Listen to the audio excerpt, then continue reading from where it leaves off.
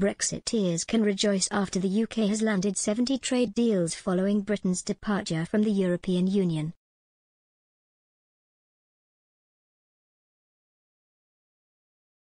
Two years ago today, January 31st, Britain officially enacted the biggest constitutional change in living memory after becoming the first EU member state to leave the bloc. Within those 2 years, there has been significant stumbling blocks, including a shortage of workers following an exodus of Europeans.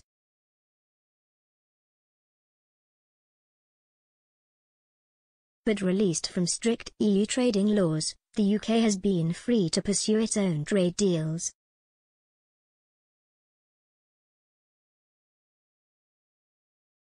So far, the UK has signed trade deals and agreements in principle with 70 countries and one with the EU.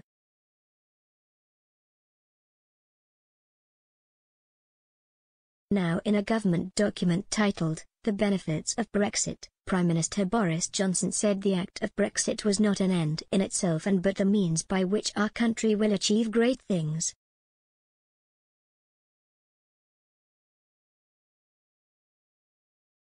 He said the freedom away from the EU allows opportunities for Britain to build back better than ever before.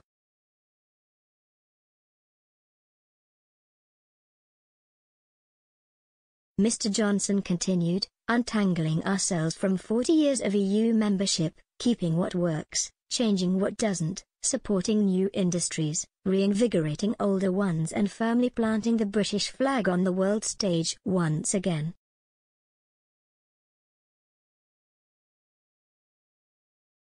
This is a hugely exciting time for our country, one filled with potential and opportunity.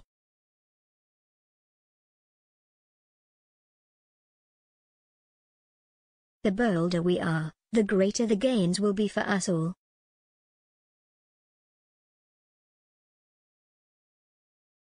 The document claimed Britain's departure from the EU has given the UK an unprecedented opportunity to forge new alliances and strengthen our partnerships around the world.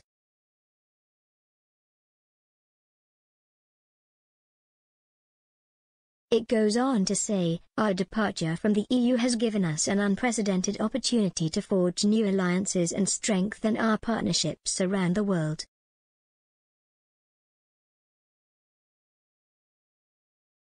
The interests of the British people now lie at the heart of everything we do around the world, from our trade policy to our sanctions policy.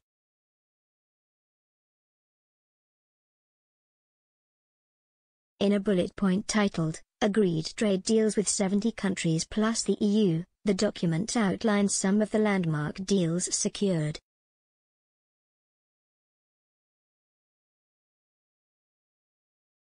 It reads, this includes landmark deals with close partners including Australia and Japan.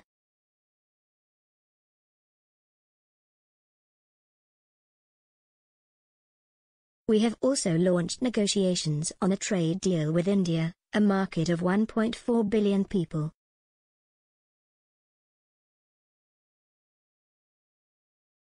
These deals are tailor-made to benefit British businesses and consumers, creating jobs and expanding choice.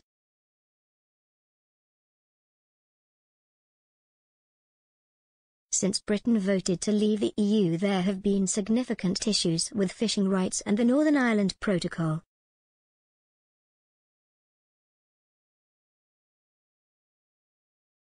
Sharing the UK's only land border with an EU nation, and with a delicate socio-political balance, it has been crucial to get it right.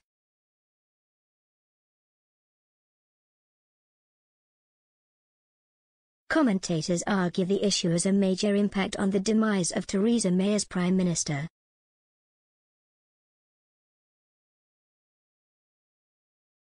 Mr. Johnson has also faced intense criticism on the issue.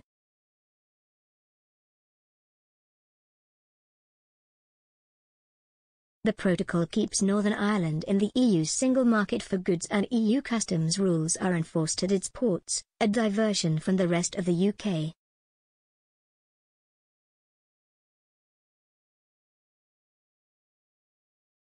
The Prime Minister was also handed another bombshell last year after Brexit Minister Lord Frost resigned after months of talks with EU Vice President Maros Sefcovic.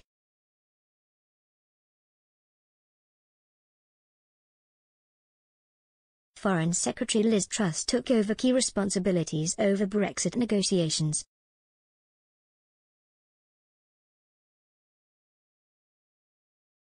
However, Ms. Truss has tested positive for coronavirus and Thursday's talks have been thrown into doubt.